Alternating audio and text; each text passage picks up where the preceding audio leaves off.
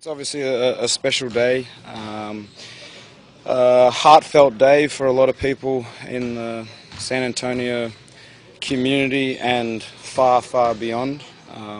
And tonight we get to acknowledge and say thank you to all the sacrifice and years of hard work and sweat and tears that he's not only put into the San Antonio Spurs, but obviously far beyond.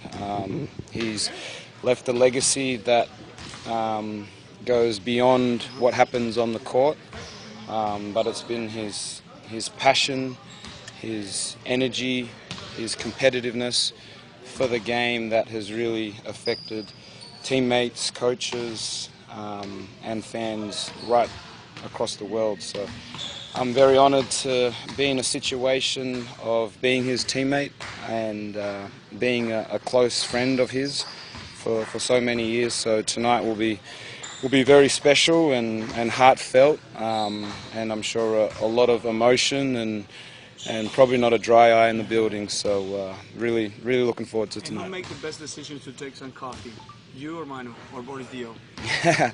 Look, you know, it's a serious question, because when you think about the memories of what happens, you know, you'll never forget the big three-pointer or the big left-hand dunk or the magic pass or anything that happens on the court. You know, for me, you'll never forget those moments that we have off the court, and I think that's the most special one, because he has been such a role model to myself and having an impact on my professional career.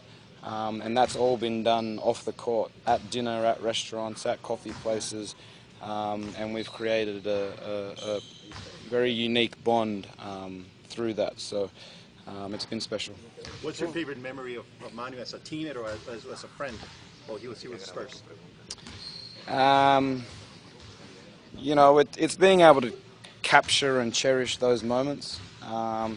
So to be honest, you know, we've captured a lot of great memories, and I think by him doing that is probably my favourite moment of his, because you know, you can easily slide through a time of this environment and you can easily forget those things, but you know, for him to be able to head the fact of us capturing these moments and putting it down in a few books over the years has been very special, so that we can go back and remember those memories. So you know, those ones are for us. Did he ever teach you guys any Spanish? Did you ever learn any Spanish from him?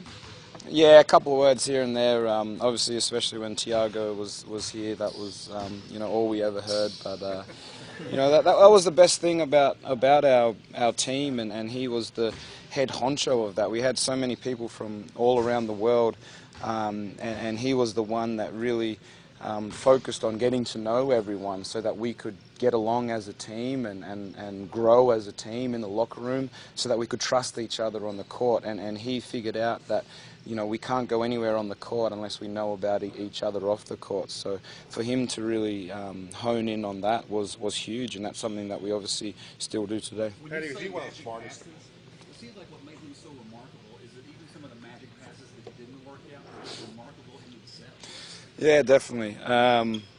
You know, and you know, those ones won't make the highlight reel, of course. You always remember the ones that connected and were finished. But you know, there were a lot of attempts that he made to get it right.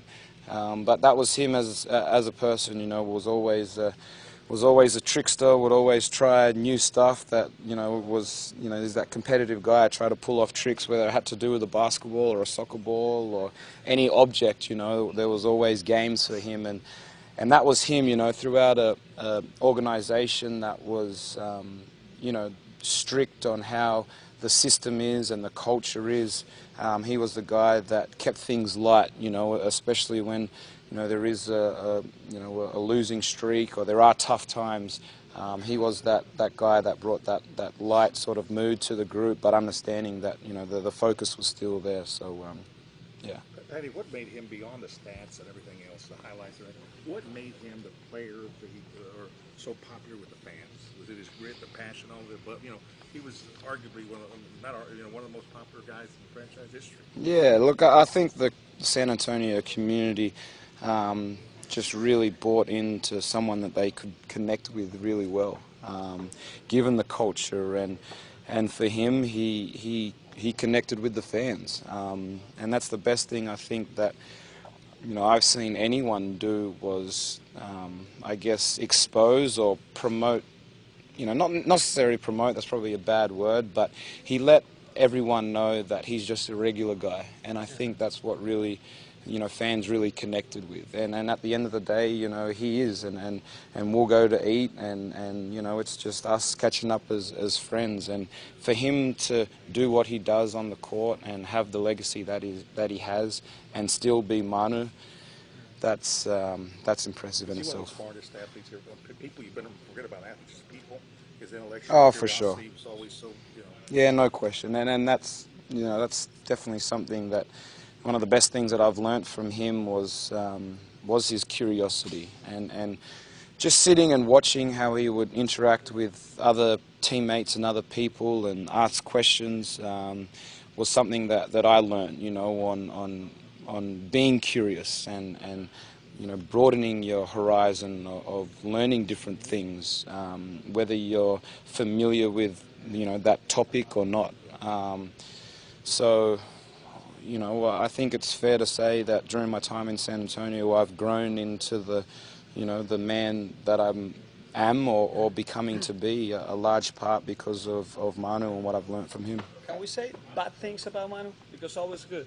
Of course. He has to have bad things as a friend. Yeah. Just make one. Yeah, he's not all, sweet fairy comments, but one bad comment. Yeah, look, it's I don't know.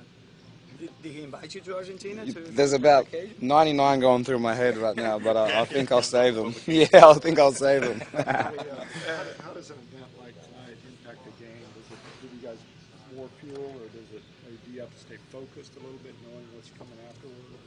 You guys went through it last year with Tim. That helps, I'm sure. That was a couple of years ago. I think it's different this year because we probably have Manu. See, look, that's what usually happens. But me, LA, Bryn, and Davis are probably the only ones that have played with him on this year's team. So for the impact that he had on certain players, I'm probably the only guy that will feel the energy and be able to play with that energy in a game like this. I can't speak for anyone else, but this is a new team. This is new guys. Maybe they'll feel that as well. I'm not sure, but I'll definitely feel the passion and play with that same energy and passion that he always played with. Thank you.